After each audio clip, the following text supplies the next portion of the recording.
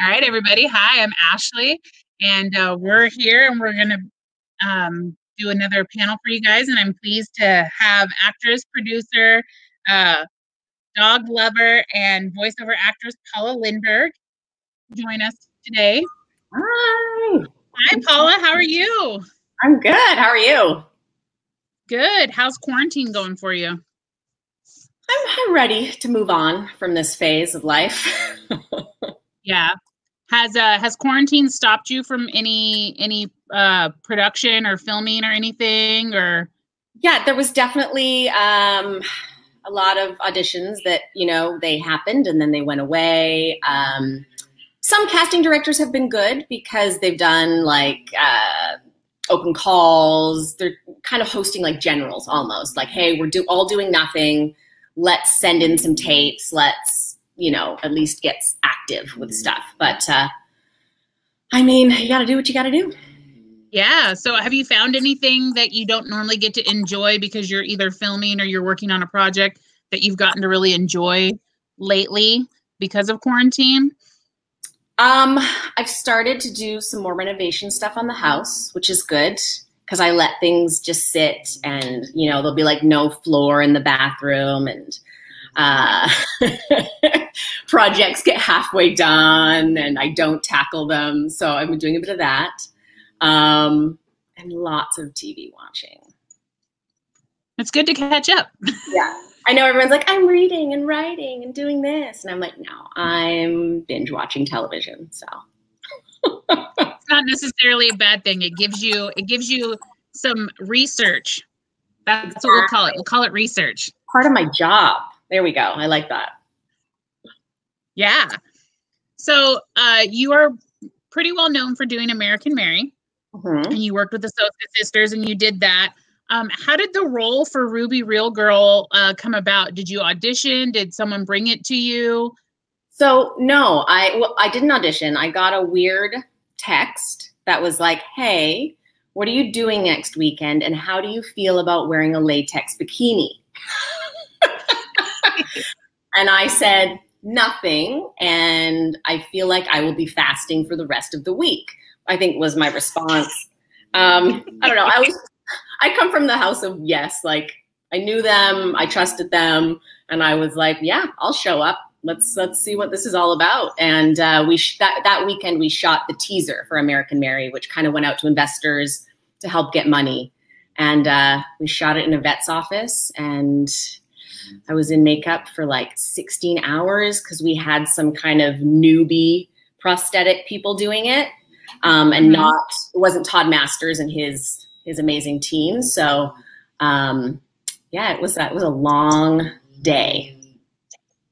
Yeah, I've listened to some of your other interviews, and you said that it was like 16 hours the first day, and then it was like 4 hours to take it off the first time. Yeah, it was 20 hours of makeup. And then like by that time, your skin is it's like tender. And every time someone touches you, you're like, oh. But I got through it. And then when we were actually shooting, 4 hours of having them put something on was like nothing. You were just like, that was easy peasy. So, yeah. By the time you were done filming it, were you comfortable in the prosthetics? I don't know. I mean, I was comfortable with the character that it gave me, but they're never super comfortable. Like the lips kind of come off and like food gets in, when you're trying to eat in the middle of the day. Right. They're not, I admire these people who do these whole huge shoots and movies and put this on every single day. I don't think they ever get super comfortable. Right. Yeah.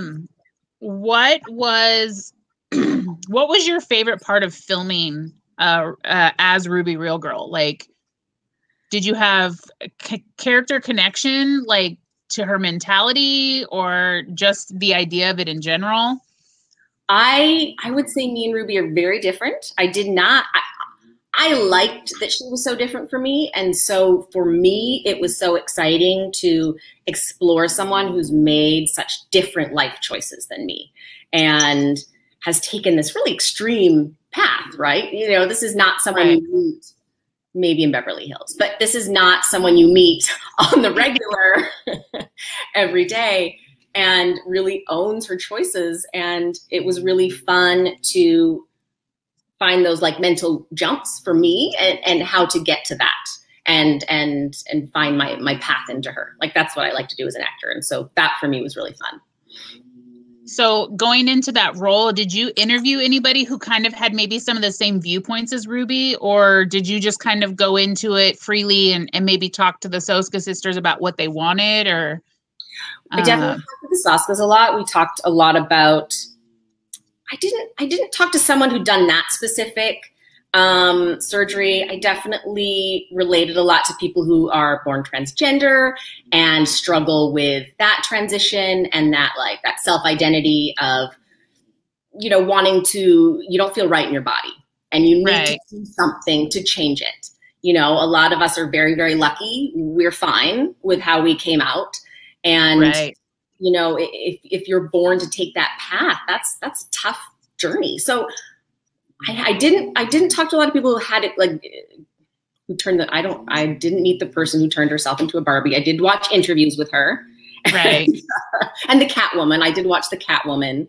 But at that time, there wasn't as much online about it. So there's much more. I know that you had, I know you had said in previous interviews that, you know, body modification was very taboo, and still kind of is taboo as far as, you know, the changing of yourself and the way that it comes. But at the same time, it kind of became more of the norm over like tattoos and things like that. So it's interesting to see the contrast of how that worked. So being a part of a film that really portrayed a lot of that, I mean, do you feel that you guys really got the point across as far as, you know, the underground world of body mod and how people were seeking out before it became such like a mainstream thing? Yeah, I think it definitely helped kind of shed a little bit of light. I mean, I got a lot of really amazing messages from people saying like, hey, thanks for showing this. Like, thanks for, you know, her little speech about God chooses how she, I can't remember my lines from this long ago, you guys, but that's okay. That's okay. It's not fair that God chooses what you look like or whatever, but how that really resonated with them and gave them strength. And because it's hard when you feel so different from the people around you. You're in a small town, you don't feel like you belong. And I think American Mary helped a lot of people with that. Yeah. So you've done quite a few things, but a lot of people probably don't know that you were a producer on WIHM Blood Drive Blood Bus. How was that for you? Very stressful. Being a producer compared to being an actress. It was very stressful. I mean, I think I feel like producing is putting out fires. I feel like I was good at putting out fires. I don't know that I want to keep putting out fires. It was it's just a lot of wrangling and money and this and how to get this from this and make this work on that day. I joke that, I prefer, you know, doing yoga, thinking about what my motivation is, and doing hair and makeup and showing up. But I wouldn't not do it again if I felt really passionate about something. But I admire people who do that full time. It's a lot. That's awesome. Do you know of any places where we can view that, or can we purchase it to view it for the viewers? I think it's on the Twins, the page, their Soska's YouTube page. It was part of the Women's War Month blood drive. Okay. So it's on there from last year, I believe. Yeah. Nice. And then you currently just finished working on another feature called Not Alone. It's in post-production right now, right? So can you give us a little bit of insight on that one? I have a very small role in that one, so don't get too excited. But there are a couple of writers that I know in Los Angeles who they just write great stuff, and it's like a mystery, what's happening, sci-fi situation, and I don't know. I predict from them. There are some writer filmmakers who are there like, Paula, what are you doing this weekend? I'm like, I am showing up to whatever you would like me to do. I did a short with them for like Crypt TV. And I did full body prosthetics, like Oh, the wow. whole thing, full suit. That was a lot. Yeah, when they're like, would you come and do this? I'm like, of course, 100%. So we have Chris Gonzalez, who said that Ruby Real Girl is the best part of American Mary, that she anchors the film and shows some love. And I can agree. I mean, I think that without some, you know, personal connection to having a specific individual in that film, I don't think it would have been as strong. I mean, Catherine does such a fantastic job as Mary in that movie, but you know, you play this abstract person as Ruby, and it just brings it all full circle. You know, you have between Ruby and Beatrice, you just have these characters that are so different, but you can understand their mentality and why they want to be what they consider normal. And so, you know, I think it's kind of cool that you got to portray that. So, what got you? Go ahead. Yeah, and that was in the writing too. And that was like what was so nice is that they were fleshed out. They weren't just caricatures, you know, they were full people who, you know, they're a little part of that journey, but they were fully fleshed out people instead of being made fun of, which is probably what they would experience in real life at that time, you know? Yeah. So you've done a bunch of television shows as well. You've done, you know, Fringe, Supernatural, Eureka. Jay asked, you know, do you prefer television or film? Oh, it's so dependent on the set and the filmmakers and what you're doing. You know, that's hard. I think any set that includes you in part of the process is an amazing set to work on. And that can happen on big television shows, and that can happen in film. Usually in film that happens more. Sometimes you go to a set and it's their set. You know, you're just showing up, you're there to do a day of work or 3 days of work or a week of work, and you're there, fulfill your little role. Thank you. Goodbye. Have a nice day. Right. But when you get people like I did like a Lifetime Movie of the Week about Corey Haim and Corey Feldman. And the director was so amazing about like reaching out before and talking about the character and let's do this on the day. And when you can have that collaborative process in whatever medium it is in, that's the best. So referencing the two Coreys that you did, I know in another interview you had talked about how you portrayed Judy, which was Corey Haim's mom. And you had talked about how she kind of didn't want anything to do with the production and she was very distant, which is very understandable considering, you know, that was her son and the situation around all of that. Of course. After you did that, did you ever get any feedback from her on your portrayal of her in that situation? No. So there were members of the family and friends of the family that were reaching out to people in production to express their dislike of it being made and that they were upset. And so we did have conversations with them. And then after I did get, it was the brother of, or no, it was Corey Haim's sister's husband reached out and said I nailed his mother-in-law and I must have watched a lot of interviews. So that was nice and validating because she does have a very specific accent and mannerisms. And also I just wanted, like, she went through this horrible thing. I in no way wanted her to be upset with my portrayal of her. You know, I just wanted to portray her as a loving mom who could have, you're coming from small town Canada. How could you have known what's going on in Hollywood? I learned things on that set that I had no idea were going on. So, I mean, it was wild. Right. Well, and I feel like maybe portraying her, since she's still alive, you know what I mean? She's still a very live person and she has feelings and everything. To play her and to do her justice it's got to be a little nerve-wracking, especially the circumstances she went through. And in a sense, you're kind of bringing that wound fresh again for her. So it's probably really good to hear from the son-in-law, you know, Corey Haim's brother-in-law, that you nailed it and that you did a good job. I mean, that would probably be the biggest part for me. I mean, that's a huge feat to take on, to see this character and to portray this person that still has very raw emotion in regards to it. Yeah. Yeah. How would you prepare yourself for that? I mean, I know that you watched interviews and everything, but mentality wise, as far as playing this woman who loses her son, the emotion, I mean, that's got to be a hard level to reach. Yeah. I mean, I did as much research on her, watching her, as I could. I think when you're just present in the moment, and if that happened to anyone, your heart would bleed. You know what I mean? So right. It wasn't hard to relate to her pain, because that was a horrendous situation.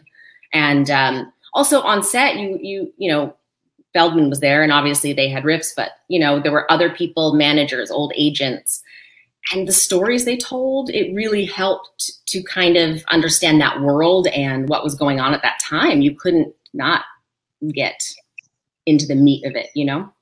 Right. So we have Jill, who said she asked if it was available to view somewhere, if we can stream it or if we can Amazon it. I think it might be on Lifetime still. Like it might be on their website to stream, or I'm not sure. Okay. I know it'll come up because sometimes people will be like, I'm watching it in Hawaii right now or whatever, you know, so it does. Right. We do stream it sometimes, but. Paula, Drew asks, who would be your dream director to work with? Oh my God, that's hard.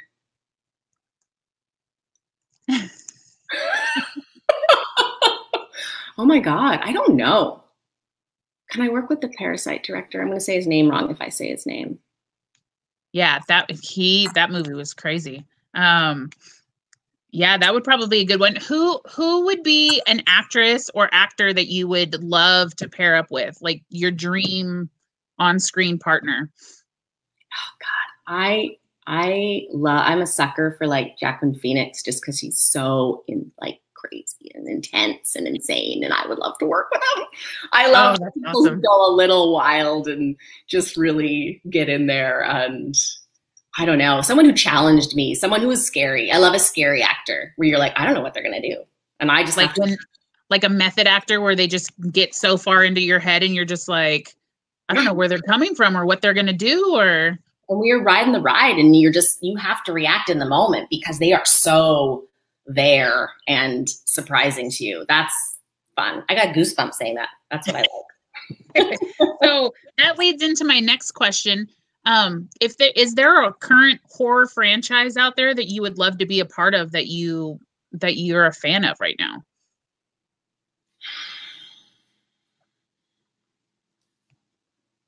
Guys, I don't know. I know they're bringing Child's Play back. Can I be in that? Child's Play, there's American Horror Story, there's the Conjuring universe, which is, you know, got its own crazy following going on. I don't know. All those, I can't do ghosts, you guys. Like, I wouldn't sleep for like months if I worked on that. I would be a disaster. I'd be rolling into set, just like bags under my eyes, like,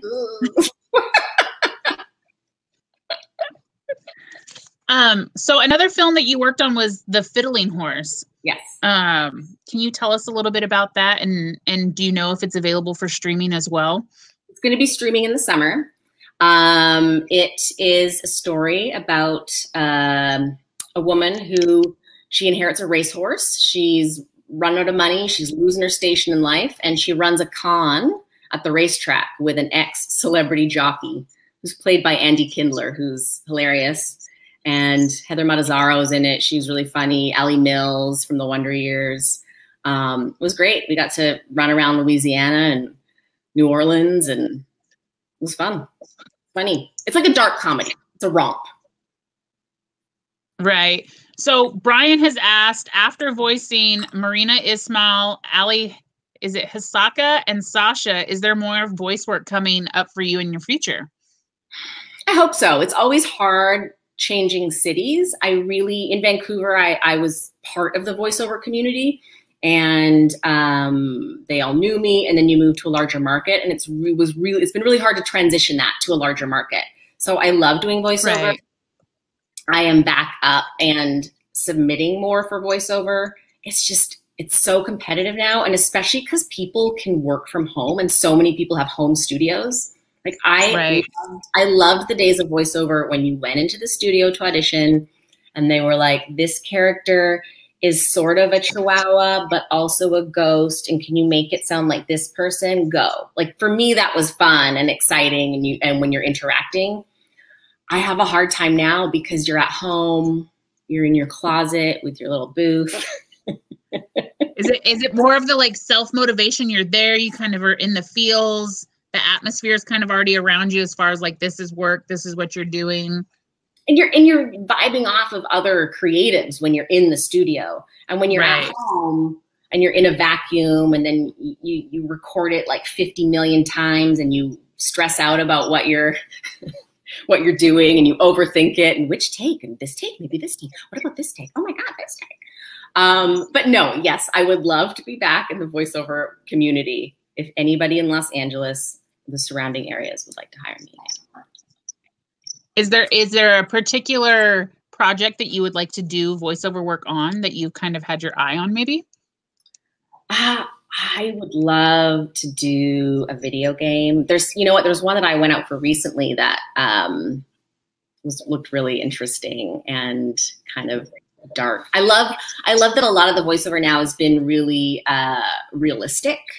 It's less charactery for me. So that would be really fun.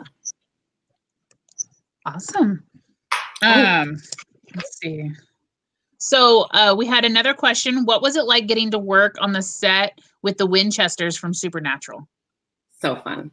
It was so fun. They're such great guys. And it was one of my like early bookings. So I wasn't super confident on set and they were so helpful. Like, okay, Paula, if you like get down lower here and like come in at this angle, it's just going to look better on camera. And I was like, thank you. Like, I didn't know that. That's very, very useful. Right. I accidentally punched one of them in the leg and Charlie horsed him and he was very kind about it and didn't get mad at me at all. So that was nice. And it was just super fun and lots of fart jokes and just nonsense on set. Yeah, it was good. So while you were on the set of Supernatural, did you get to witness any of Jensen Ackles' karaoke, behind the scenes karaokeing, or? I did not. I got to hear a lot of fart jokes though. That was Well, I bet that was great. That kind of takes them down a notch, fart jokes. All right. They're pretty normal. That was the mood of that week, I guess. I don't know that. Okay. Do we have any more questions? Oh, let me show my face. Oh, yeah. For the American Mary. Love her. And I love the blood splatter behind it. Such a well done shadow box. Right?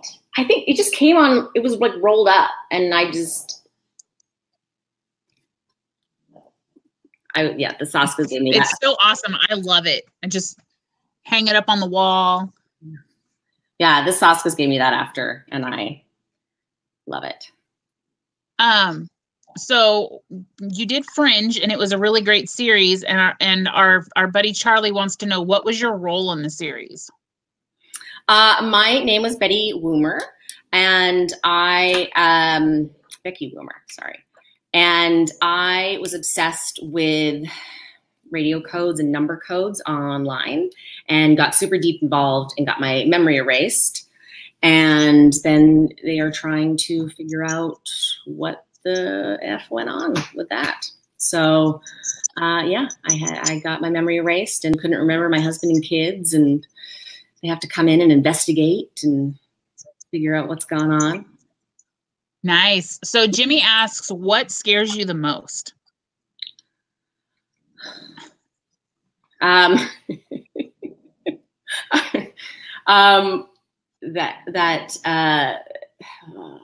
Humans. No. The current state of humanity. No. I hate paranormal stuff. I always say I don't believe in it, but like I can't deal. Like I can't deal with like, let's go to a haunted house, Paula. No, I don't want to. I don't want to be involved in that. I don't want to know if there's any ghosts out there. I don't want to talk to them. I don't need any of them to talk to me. That's fine. They can do their own thing. They don't need to enter my world. And serial killers. Oh yeah. I love the very serious, serial killers. Just yeah. For me, it's clowns. Clowns absolutely terrify me. Yeah, I read it when too young. I read it when I was like 10, and that was not good for me for clowns. Yeah, you're a brave soul. I've never seen any of the It's because I just can't do it. I also have not seen the movies because, again, I read it way too young and it was upsetting. Started reading Stephen King at like 10 for some reason. I don't know what my parents were letting me do. So who were some of your acting heroes and why are they your hero? I think one of my early ones was definitely Cate Blanchett. I loved how she would transition from role to role, and she just can morph from accent to accent and has a presence about her. She's definitely someone I've always gravitated to watching. I love Tilda Swinton. She just takes on these like different, strange characters. Yeah. Okay. So going back to It and Stephen King and starting to read Stephen King when you were like 10, what's your favorite Stephen King story? I mean, as much as I hate it, then I also love it. And I loved Pet Sematary. Christine, I loved. Thinner. I really loved Thinner for some reason. That one really got to me. Yeah. When I was younger, I was really fascinated by Misery. It was one of my absolute favorites. Yeah. Kathy Bates in that movie, that was a game changer for me. That ankle. To this day, I've watched that movie probably 1,000 times. To this day, watching that scene where she cracks his ankles, I get full body goosebumps and I feel it. I feel it in my body. And she just has such conviction in that. And reading the book and then watching the movie really just draw me to that. And that's like my all-time favorite Stephen King. I know there's a lot of greats that he has out there, but that one always sticks to me. Yeah, it was so visceral when they snapped those ankles back and you weren't expecting it. Yeah. Well, and Kathy Bates does such a great job of portraying these really dark characters and she was just, I don't think there could have been anybody else that could have played that role, that could have just put it into the perspective that way. Because she doesn't look like someone who would be that dark character on first glance. And then she just morphs. Right. And that's what's so terrifying because you're like, oh my God, my little sweet neighbor next door could be a fucking lunatic. That's what's scary about it. Yeah. You're just like, is she hacking bodies or is she doing yard work? Because I don't know right now. Yeah, exactly. So we have another question and it says, being American Mary was shot around 15 days with the fast-paced film process. Was there moments of chaos that felt overwhelming? And do you have a story from the set? We were really, really lucky in that it was kind of hiatus time for a lot of the big shows. And so we had stellar crew that staffs on really big TV shows. So it ran pretty smoothly, and the stuff that they did in pre-production and with the DP, everybody was pretty simpatico. There wasn't a lot of chaos. Obviously it's like long days, but you expect that and you don't care. You're into it. You're having fun. But it just kind of all really came together. But also, too, they will hide the chaos from the actors. So we don't always know that there's chaos. Like, they'll tell us after the fact. They sort of shield us and put us in a room over here and yell at each other in a different room. They like to keep us relaxed and happy. Well, that's got to make for a great atmosphere to work in. So Jay asks, is Flavor Flav as insane to work with as has been reported? Well, I don't know what's been reported. He was very nice. he was definitely a character. He's like a little happy puppy who comes to set every day and is so excited that he's on a set and that he's working, and was just like super stoked about everything. He had his cast chair was like a pimped out pimp daddy chair with like purple velvet and red jewels, and he was just very friendly and silly and rapped a lot in his off time. Was he like at a 10 the entire time, or was he just like more low key than what you would be used to seeing from him? He comes in, he like literally every day he was like, whoa guys, like we're making a show. He's like, can you believe this is so great? Like, whoa. There was a lot of that. You know, he had like his own coach to like focus him and like help him with his lines and stuff. But he's loves life. He's very happy. That's what I gathered. Did you want to get a picture in his pimped out chair? You know, I didn't want to mess with the star of the show. I felt like he's earned that. What have I done in my life to earn the pimped out cast chair? Nothing. I'm just gonna let him. So John asked, since doing a lot of the anime voice work, were you a fan of anime beforehand? I had not seen anime beforehand. I will admit that. It was, I kind of fell into this. There's a studio in Vancouver that does a lot of it. And I started auditioning, and that's when I was like, I gotta check this out. Like Cowboy Bebop, I think was one of the first ones I watched to really like what is this? I love this. This is exciting. Now I am, but it was new to me. I came across it because of auditions. So, in your voiceover work for anime, which was your favorite character to portray? I'm going to say Starship Troopers, because she had this weird relationship with her father that they never addressed. And I just was like, what is this about? Like, she would mention her father in like weird ways. There you go. That's it. So it's just because of the mysteriousness of it all behind the scenes. Yeah. That's why I liked Marina Ishmael, because she was like this princess, strong person as well. Yeah. I'm really good with words. So we have another great question for you, and it says, how do the Soska sisters handle their direction? Separately, taking different scenes, or collaborating on everything? I think what I think is happening is they talk to each other, and then one person relays. I think it's usually Sylvia. Sylvia is usually the relayer of the information, but they like decide. They're like one brain anyway, a lot of the time. Like, I think they already know what the other one's thinking. But usually just one kind of comes in, which is good. You don't want to like overwhelm. Right. That's what I was going to ask next. Like, does that change the dynamic on the set for you, instead of having two masterminds that are trying to put a vision together, and, you know, they're coming together and just bringing you one person with one focus, and it's very much agreed upon, you know, instead of the back and forth? I'm sure they fight about stuff behind the scenes. Like, and that's, you know, right. The directors usually, you know, you do want to keep your actor a little insulated from that. You don't want to be like, maybe it's this way or this way, because then our brain is jumping around and you're going to get a really scattered performance. So no, they tend to, I mean, they're so enmeshed that they've talked so much, even it takes so long to get a movie made. They know what they want. They know what their vision is before they even get there. Right. And so they're pretty clean and clear. And a lot of it for me was talked about beforehand, because we did the teaser together.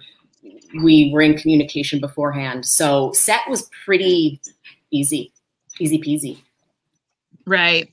So on all of the different sets that you've been a part of and the filming roles that you've been a part of, is there, besides your face, your prosthetic face from American Mary, is there another prop or piece of the film that you brought home with you that's special to you?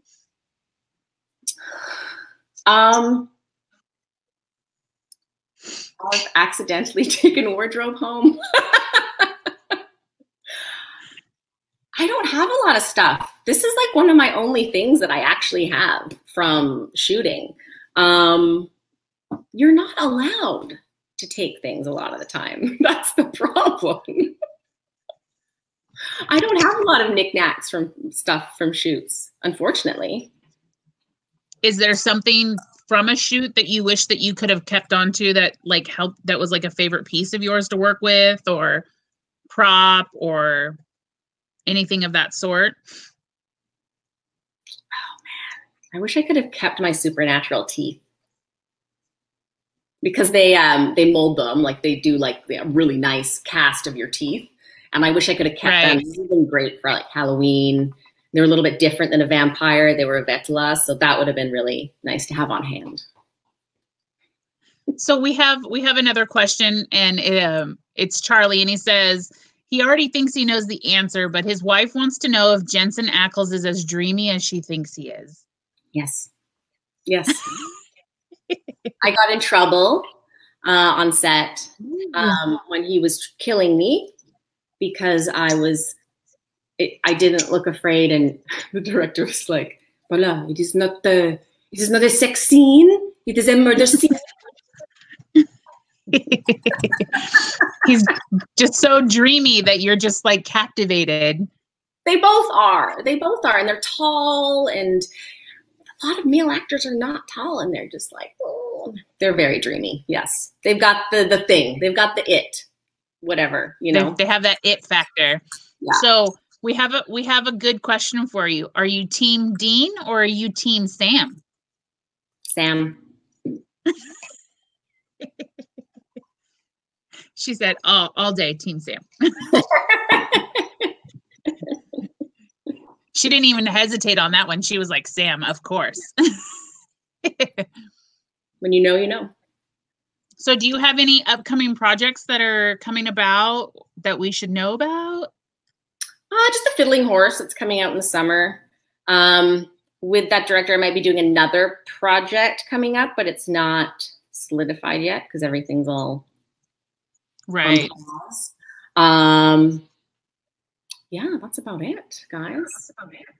Kind of a weird Did time. you ever find yourself, did you ever think when you were younger, like I know that you've done dance and some performing arts and stuff like that growing up, did you ever think that you would be in like horror films or television shows portraying some of these characters?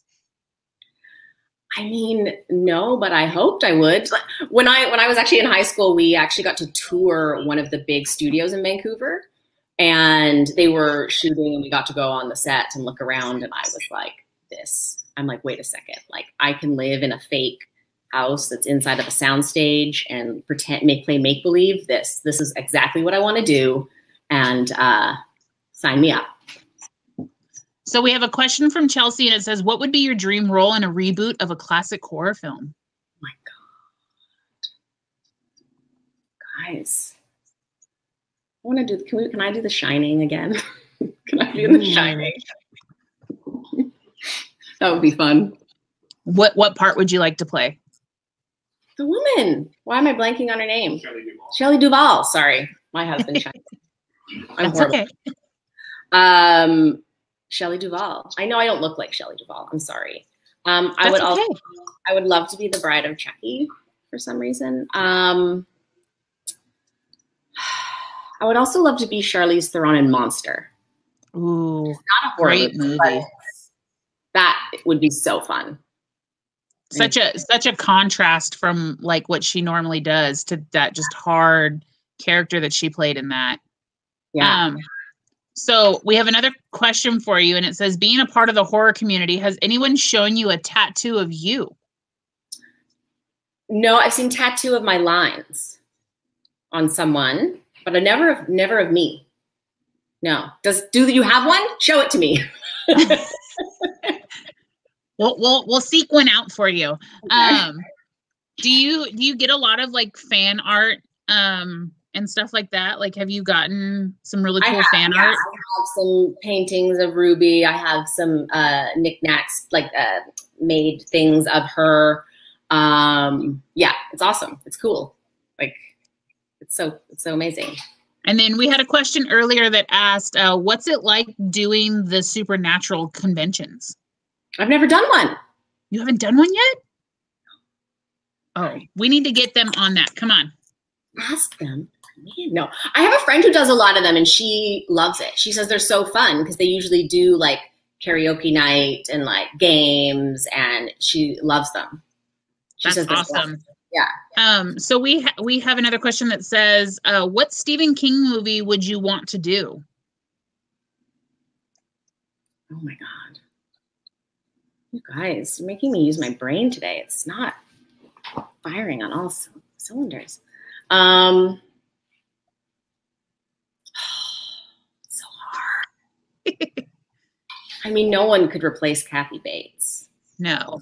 That would be an amazing character to attempt. I want to do Pet Sematary with all the creepy little animals. Nice. So we have another question that says, what was your most awkward moment with a famous person? Probably punching the supernatural guys on set. That was bad. Was it awkward or was it just like, oh, okay? Like, it was awkward for me. Oh God.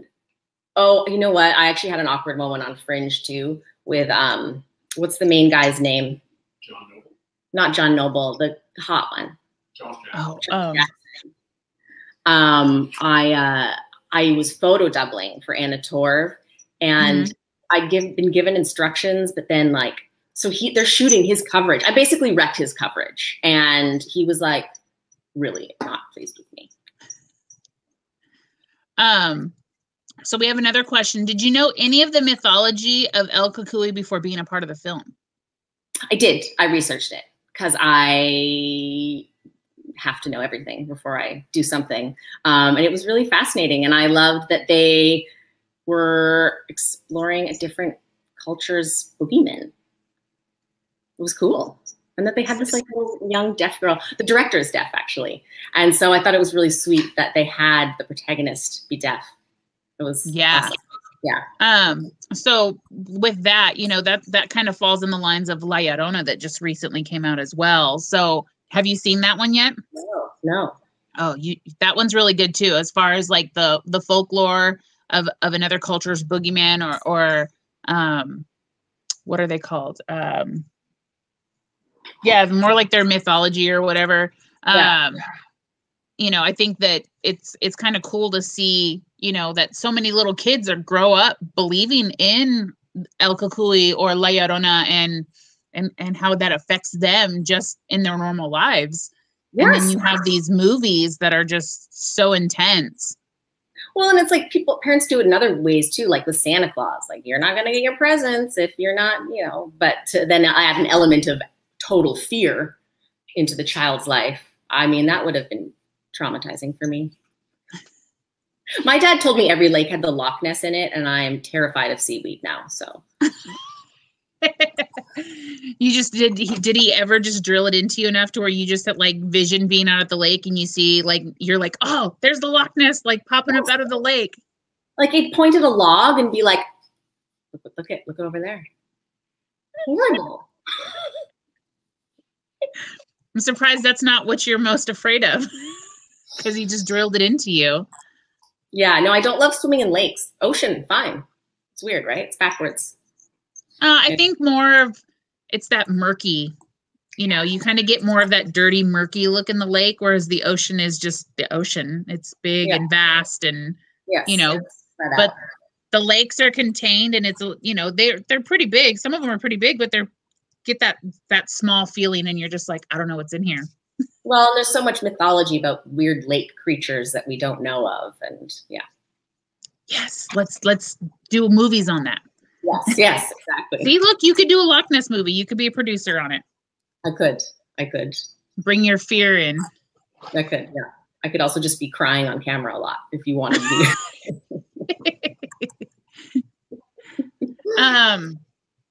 Is there a particular country that you would like to film in that you haven't had the chance to film in yet? Oh my God, every country. I think that would be amazing. I would love to be somewhere with big old castles and crumbling buildings, and that would be amazing. I think it'd be fun to film in Europe with all the history, and that would be fabulous. Anywhere, anytime you get to travel for work is a blessing, I think. Right. Yeah. Okay, so one last question before we close it up. What's your favorite classic monster movie?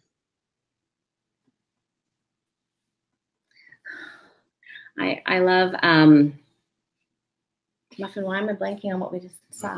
No. Oh my God, you guys, I can't think of what I'm thinking of. Invisible Man, Frankenstein, Creature. No. Bigger. Bigger. Godzilla. Godzilla. Oh. How can I not remember that name? He's right behind me. God. Nice. It's my husband's favorite is Godzilla. He absolutely loves Godzilla. My brain is atrophying in this quarantine. That's what's happening. All right. Well, I want to thank you, Paula, for coming in and doing this. I hope that, and everything goes well and you have safe travels back to Canada for your little adventure. And thank you for your time today. Thank you for all the great questions, and thanks for whoever watched. Yeah. Thanks everybody for tuning in, and we will we'll see you guys later.